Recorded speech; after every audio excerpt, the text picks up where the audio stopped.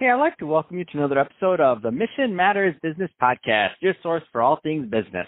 My name is Adam Torres. You can follow me on Instagram at @AdamTorres. Keep up with my book releases, book tour schedule, signings, all that other good stuff. Always love to connect with you there. And as always, if you'd like to apply to become a co-author of one of my upcoming books, just head on over to the website, missionmatters.com, and click on Become an Author to apply.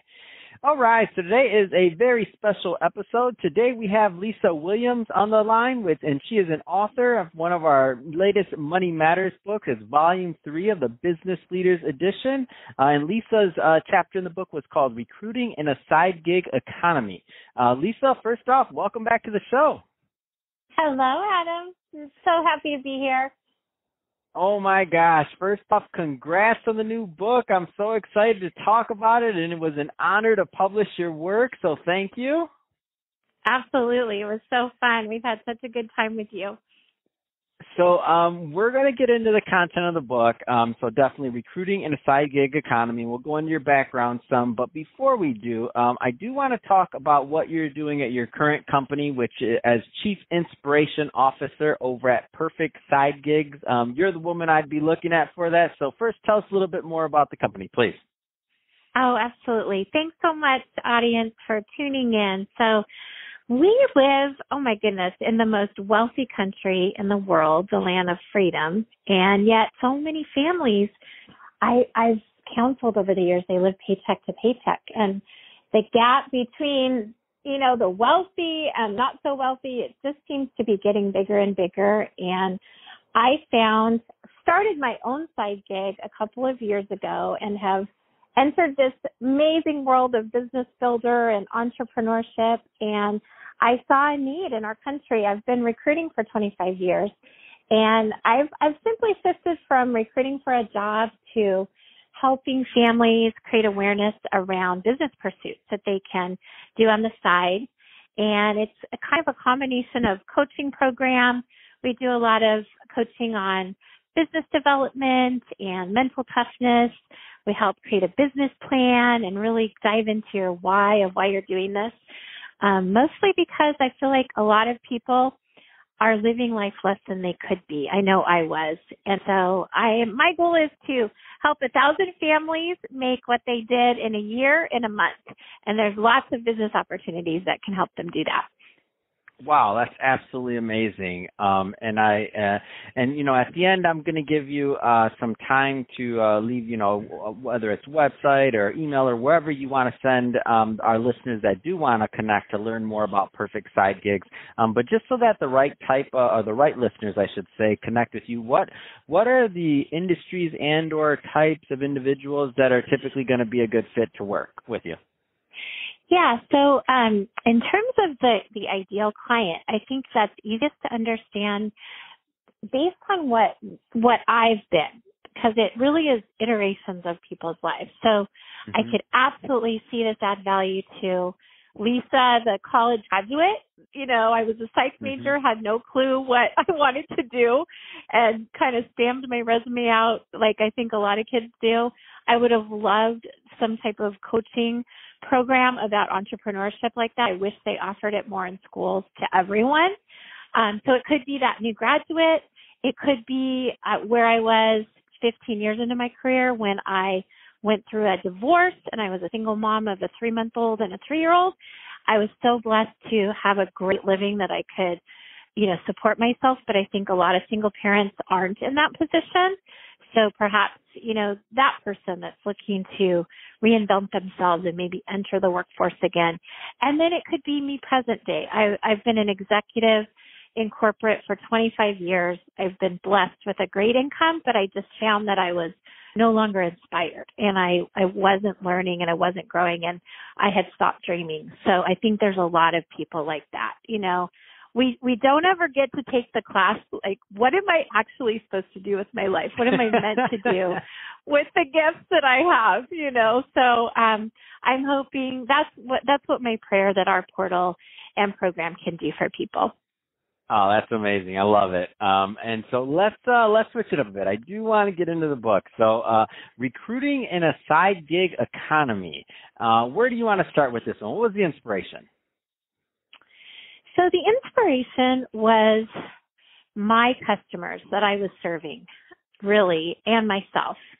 I've been blessed with a career in recruiting for 25 years in the really well-paid areas of technology and financial services. And I just found that so many people that were coming to me, they were looking for a new, job, but they really weren't super excited about it. Oftentimes, I felt like employers were asking more and more of people and not necessarily paying them more. There was so much stress in the work environment. Politics were getting a lot more complex at my own firm, and I found that my clients were feeling the same. And I just saw a need for myself to grow. And as a result of it, I went on this journey myself and have just been sharing it with others. And I've just found such joy and passion, and I don't even feel like I'm working anymore. I think so many people, they get up in the morning and they look in the mirror and they're not really excited about where they're going. And so it's crazy timing. I mean, we've been in business and helping families for 2 years. But we finally launched. That's what I've used this time to do, with this COVID-19 crisis. But my chapter really is about that journey of there are so many wonderful business pursuits that people can take the skills that they've harnessed in corporate and apply that to their own business. A year from now, they can have a lucrative income stream that can replace their corporate, America income stream. I've done it. I've been an example. I've seen countless people that have done it. So, yeah, that's kind of the start of the chapter. In the chapter, and to the listeners, we're not going to have time to go through all of Lisa's writing. And by the way, even if we did, we wouldn't. Why? Because we wanted you to go out there and buy that book. Yes, we do sell books, so you can click on that link and buy a book. We won't be mad at you. But Lisa, so in your chapter, you talk about turning a side gig into your full-time gig. Can you tell us a little bit more about that? Yeah, absolutely. So what I found in my own experience is I really believe that the landscape of workforce in America is going to change. It already has. I think the days of companies, becoming, starting and hiring these big sales teams, for example, I think those are gone. So many firms use what I call, fractional workforce type models. There's direct selling, there's network marketing, there's brokerages that use more like, real estate and insurance model. My point is there are so many ways for people to build an alternate income stream that is so lucrative. The firms that I represent at Perfect Side Gigs, we fall in the financial services vertical, we fall in the medical device vertical, health and wellness, CBD oil space, legal aid, security. All of these industries have ways that families can create another income stream, and very lucrative ways. It's no longer, nothing against, the network marketing companies of old. The challenge with that model sometimes, though, is that the profit margins are so low in companies that sell supplements or shakes. Now, that is an absolutely amazing business model, though. I love the idea of families working with more than their two hands. My goal is to create awareness for people around, we love that book, Rich Dad, Poor Dad by Robert Kiyosaki, those 4 cash flow quadrants. I want to help families move from that employee, self-employed category to that business owner system, with a system and a investor category that businesses, benefit from. I think every family should benefit from that. No, I love it. And it's true. And what I love about that also is that you're right. Now people can actually learn when I think when we used to think about side gigs in the past, it was not necessarily always meaningful income. It was like, oh, you can make a couple extra dollars, you could pay some extra bills, or maybe if you do really well, you might be able to, you know what I mean, like pay your rent. And which, by the way, those aren't small things. I think those definitely have a place. Now, just some of the opportunities that are out there, and some of the ways that that companies are marketing and allowing people to have access to their platforms to be able to make a living on the side.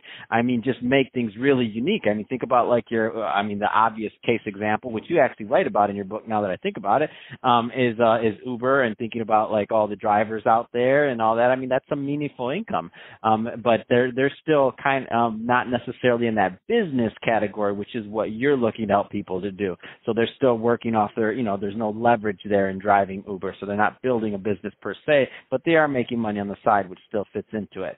So Lisa, in your chapter, you talk about some of your own, you write, here are some of my own insights and advice I would give a new recruiter or entrepreneur. So we're not, you have quite a few in here, but I want to go through one or two of them with you and kind of get a little bit more of your opinion on them. So first one, always start with a goal to help someone. Tell us a little bit more about that. As a recruiter, we have such a privilege to walk beside people in times of really exciting times when they're looking for something new, but also when they're struggling, if they've been laid off or something. And I just love people personally. I think that's one common trait with recruiters. And it's such a privilege to help someone. You can't actually truly be sad when you're helping others. And I've really never thought about selling as selling. It's really just, it's kind of cliche, I know, but it's really just finding a solution to a problem that someone has and helping them, take that initiative and actually make that choice for them. So I really just feel like from a helping standpoint, every stage of someone's career, if you can offer advice, if you can, I do so much for complimentary, when it terms of, hey, let me help you with your LinkedIn profile, or have you thought about, exploring another opportunity with a different industry, different things like that. I think if you always go in with the idea that you can help someone, then you're going to win, regardless of whether they actually buy from you or not. So another one that I have to, because this one was one of my favorites in there, and this one resonates with me, and I know a lot of listeners, and obviously you because you wrote it, but you put, we often attribute strong mentors to our success early in our career. We also continue to seek mentors through every stage of life. Be sure that you give back as a mentor yourself when you get to that point. Tell us a little bit more about that. Oh, absolutely. One of my favorite topics. So when I landed in recruiting, quite by accident, by the way, which most recruiters do, I was blessed to have this mentor at my previous company, Kforce. Her name's Crystal LeBeau. Hi, Crystal. I hope you're listening. I would not have been where I'm at today without Crystal. She took me under her wing. She guided me. She has such a wealth of knowledge. And to this day, it's one of my favorite things to do is mentor others. I would tell people, the minute you start recruiting, you're going to find out in the first 3 months if you ever want to do it again. And if it gets in your blood, you won't stop. You're stuck. It's natural. I have an interview series that I just hosted. It's called Corporate to Entrepreneur. And one of my guest speakers, Christina Deves, she said, this was a great analogy. She said, think about yourself as a third grader. You are like looking at that fifth grader and you're like, oh my gosh, I wish they would just say hi to me, and then you become that fifth grader. And so her goal was really, seek out that fifth grader, but also remember that third grader that you were, and be sure that you always give back to, others in community that you can, share your knowledge with and pull them up as well. Oh my gosh, that might be the best analogy ever. Because you literally just took me back to third grade and fifth grade, and I'm like, remember? Oh yeah, they were so cool. It's funny because I have two boys. I was going to say little boys, but they're way taller than me now. But It's funny that you say that because my oldest, Cameron, they had like 2 years when they were in school together. And Connor, my little one, Connor would come home and he'd be like, Mama, Cameron said hi to me today. And it's just like, oh my gosh, I hope your brother says hi to you. Oh my gosh, that's amazing. Yeah.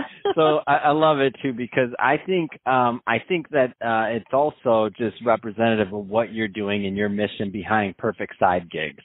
And so the idea of being a mentor and paying it forward and helping others and taking them through that journey that you did, I mean, that's it just makes perfect sense. And that's why I feel that your clients are definitely benefited by having you and working with you. So I think that's amazing. Yeah, one comment I'll make just before we get off mentor topic is one of the vetting periods that I go through when I decide to represent a firm, which all of the firms that I represent on Perfect Side Gigs, by the way, I'm either drawing an income stream myself or I'm benefiting from the product or service. They all have firms that with incredible backing, they've been around forever. But one of the big things I was looking for was an amazing mentorship program, because I think the hardest part for me about moving from, employee to business builder and running my own company has been that shift from employee mindset to entrepreneur and business builder mindset. And without a solid network of people that are examples of those that have been in your shoes, they have a starting point and now they've reached these fabulous levels of success. It's really, really hard to be successful, I think, if you don't harness that mentoring that I think is absolutely crucial. That's awesome. So, Lisa, I know when we get talking, we can talk all day long, but we're about out of time for this episode. So that being said, we need to do another one, Adam. We will. Don't worry. Give me some more people on the show. We'll get you on there. So that being said, if somebody's listening to this and they want to, so two-part question. So if they want more information on Perfect Side Gigs, because maybe they're a company that maybe want you to represent them, number one, or number two, the other side of the question, there's somebody that are looking for an opportunity. I mean, what's the best ways for people to follow up and learn more? Yeah, so go to perfectsidegigs.com. Also, if you want to get to know me a little bit more, you can look me up on LinkedIn. That's my business tool of trade, so I have more of a presence on LinkedIn. My kids are helping me get more social media savvy, as is Adam. So thank you, Adam, for having me on your show. Your show. Don't forget your show. Talk about that. Oh, yes. And come on. I forgot. Yes, we are going to. Okay, show? Actually, there's two things. I would love you to tune in to an interview series that I launched. It's called Corporate to Entrepreneur. You can go to www.corp2entrepreneur.com. I've interviewed 25 plus millionaires that went from corporate and now they're leading successful businesses. And we are going to be launching the Lisa Williams Show Journey to Your Better Life with hopefully Adam's help podcast and YouTube series as well. Fantastic. Well, Lisa, really appreciate you coming on the show today and sharing more about all the great things you're doing over at Perfect Side Gigs. And again, congratulations on the new book. I'm really excited to have published your work. Honored to do that. And to the audience, as always, thank you for tuning in. Without you, there's no show, so keep on tuning in. And if you're following us for the first time, definitely give that a subscribe. And also leave us some comments if you're watching that on our YouTube channel on Mission Matters Business, and leave us some comments in the video. Love to connect with you there and keep the conversation going. And Lisa, thanks again. Thank you, Adam. And I would just say one last thing, friends. If you say yes to anything, say yes to yourself. Hire yourself. That's my goal for everyone. Bye, Adam.